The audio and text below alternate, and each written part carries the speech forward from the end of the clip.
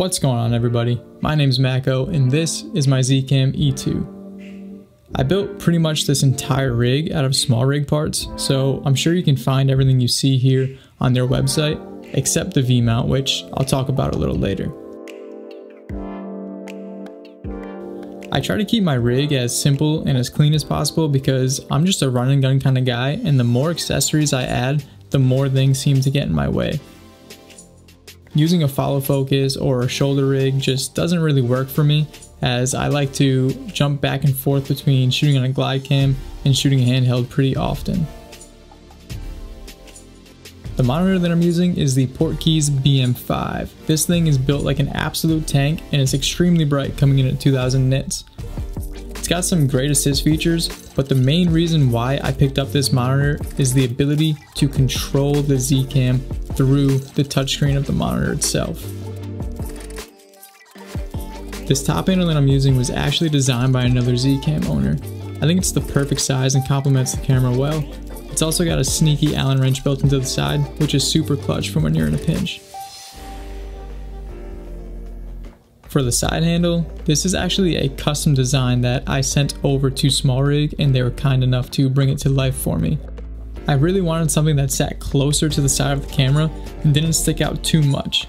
This allows me to tuck the camera into my body while shooting handheld and get much more stable footage. It also allows me to access the custom function buttons on the front right side of the ZCAM. For glass, I'm shooting on the Sigma Art 18-35 and 50-100 combo. These two lenses are absolutely incredible and cover all the focal lengths I'll pretty much ever need while shooting on the E2. The 50-100 is a pretty big and beefy lens, so whenever it's on the camera, I always make sure to use a lens support, so that way there it doesn't damage my Metabone speed booster or even the lens mount on the ZCAM itself. I chose to power the entire rig with the V-mount because they last forever and I really like how it adds some weight to the backside of the camera. It really helps with balancing out the rig. This V-mount was actually designed by another ZCAM user and I think it's the perfect solution if you're looking to go this route. I'm using a couple small strips of Velcro to organize my cables. One of them is anchored directly to the cage. This just organizes my cables and keeps everything neat and out of the way. Besides the image quality, I think what I love most about this camera is just how versatile it can be.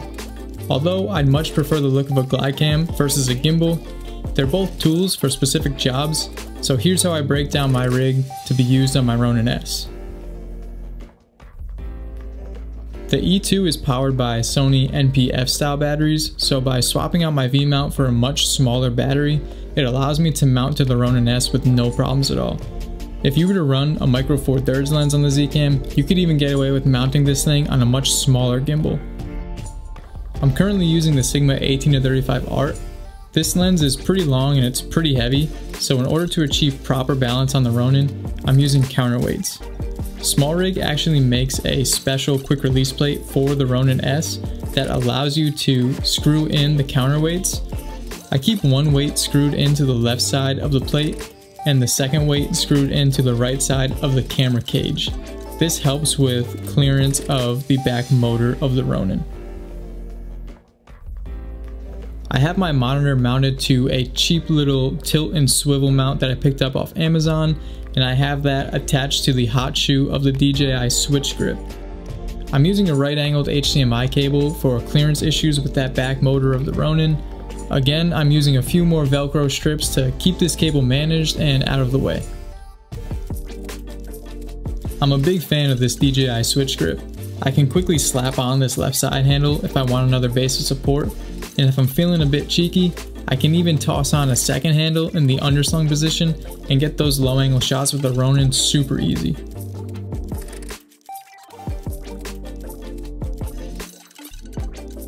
Thank you guys for taking a look at my ZCAM E2 rig, and I hope you enjoyed. Peace out.